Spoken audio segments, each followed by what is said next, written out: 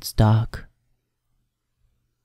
When you don't know where you are or how you've come to be there, even the simplest things can be supremely terrifying. So it was that when Walter awoke, his consciousness confused and hazy, the thing that he fixated on was the darkness. A darkness so thick and oppressive that it could have been a blanket. Perhaps it was, for all that the disoriented boy knew. A quick rustle around his immediate area made it clear that, no, he was not bound or covered by anything in particular. It was just dark. He'd been awake for a few minutes, and his eyes hadn't yet adjusted, as they normally would. In the back of his mind, Walter rationalized that this must mean that wherever he was had a true and complete absence of light. There was nothing for his eyes to adjust to. So, waiting around in the hopes that he'd suddenly be able to see where he was going was a rather pointless endeavor.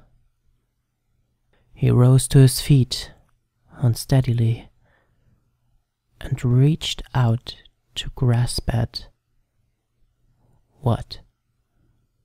A wall? Anything.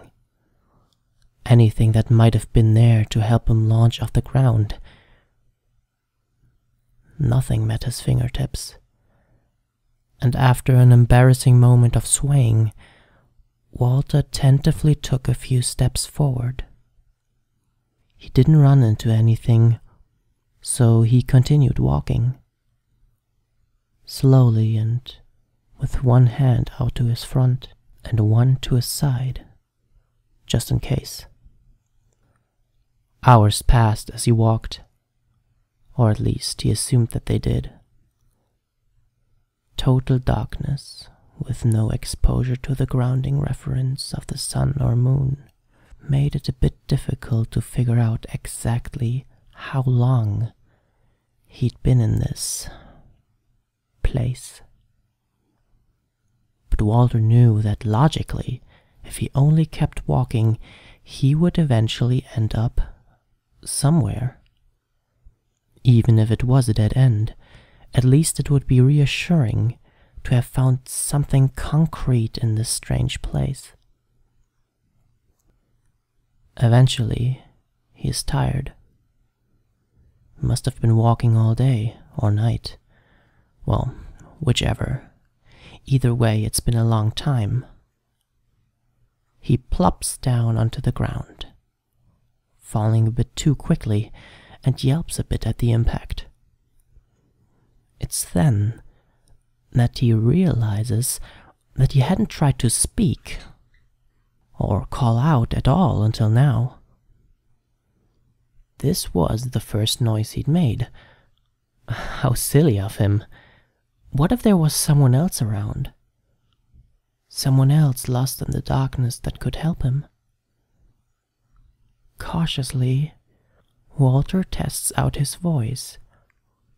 He calls out and asks, "Hello?" He is surprised by two things. First, that his voice was already so rusty and throaty from just one day of solitude. And secondly, and more importantly, that the sound of his voice does not carry at all. It's instantly swallowed up by the same damn darkness that's been surrounding him since he first woke.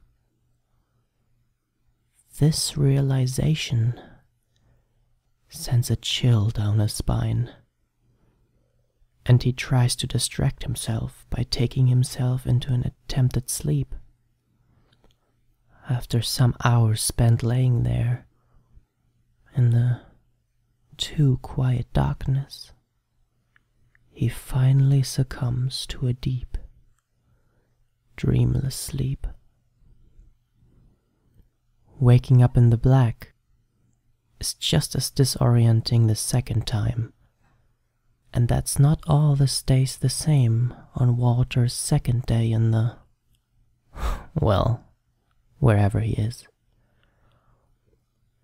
He walks just as long as he did the day before, only stopping when his body can go no further. He shouts a few times, but eventually gives it up, as his voice is instantly absorbed, and he decides that his energy should be saved for his journey, rather than needless yelling. This goes on for a while. Days cycle into months,